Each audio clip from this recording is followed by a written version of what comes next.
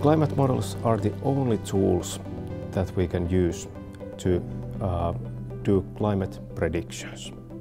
We cannot just take the observations in the last years or last decades and somehow extrapolate based on the observations what will happen in the next years and decades.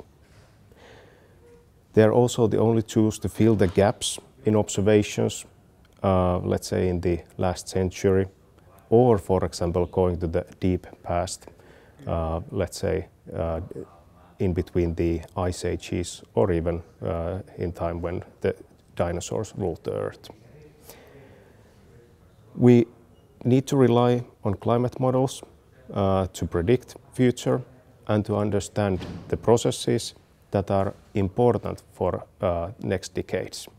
Even if we wouldn't rely one-to-one that the climate models are making perfect results for everything, we need to know the limitations, but also we need to learn from them so that we know about the couplings, interactions and feedbacks that are ongoing in the real world climate system.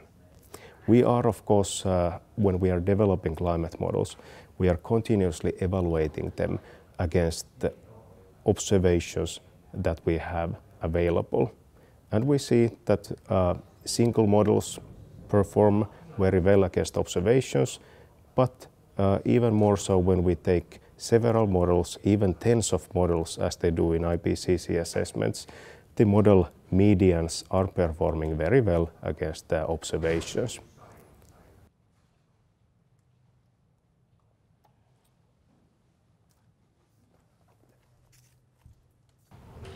We have uncertain parameters in climate models. We know that we have some processes involved and we have already implemented into the climate model, but we still see that there is some parameters that we really cannot constrain based on observations or theory well enough. So we, for example, then have parameters that we think that might be the best ones, but we also know that there is still room for improvement. We are maybe also missing processes. Of course, at this point we know that we have the major processes already in the models, but there still might be some smaller details missing completely that we know that we cannot include in the models yet if we don't have enough observations or theoretical background to include them at this point. One uncertainty also is coming from the model resolution. Now, currently, the model resolution is tens of kilometers or even hundreds of kilometers in spatial scale. And we know that we cannot, for example, resolve clouds because of this large scale.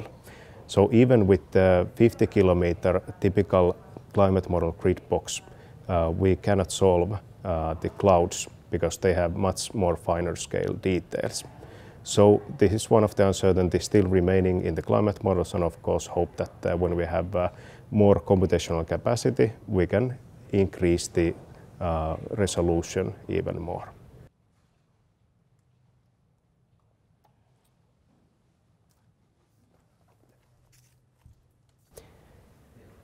We know that there are processes and parameters that are based on a very limited amount of observations, and we know that there is room to improve the processes themselves. So there will be a continuous update of these models against new observations. Maybe we haven't yet used all the observations to a maximum extent possible. So this will happen all the time in the community that is developing the climate models. We also know that the computational capacity is increasing all the time.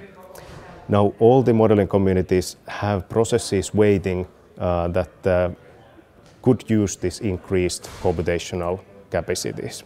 So they can, for example, make the processes more explicit. They can simulate several processes better than before. And of course this computational capacity, it will partly go to the increasing resolution. So getting, for example, from 50 kilometers to 10 kilometers or even higher resolutions. And this will make the climate predictions give even more useful information as currently. There is also a possibility that artificial intelligence or machine learning will help developing the models get to the next level.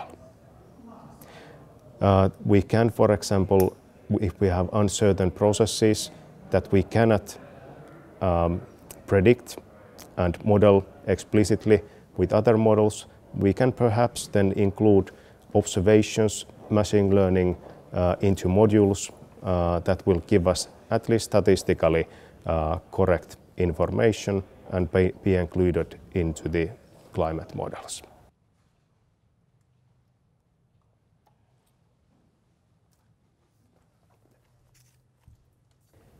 Initially, when seeing results, for example, from a climate model, the initial results are joy that everything is working. There is actually results coming out, and the development that has been maybe taking several years, maybe even let's say 5 years, is finally getting fruitful results in terms of let's say new climate scenarios, or for example simulating the recent decades in a way that is actually matching with the observations. So after the initial reactions, we start putting the results into the context of earlier results, earlier assessments, for example, done by IPCC. And then when you start putting it in the larger context, then you start to think about the consequences. And actually, then when you are drawing, for example, a line that shows a future scenario, you might even start thinking about actual people living in one of those scenarios, whichever will be then our actual future. So I would say that the feelings are quite different initially when looking at the results and then when actually putting them into the real world context.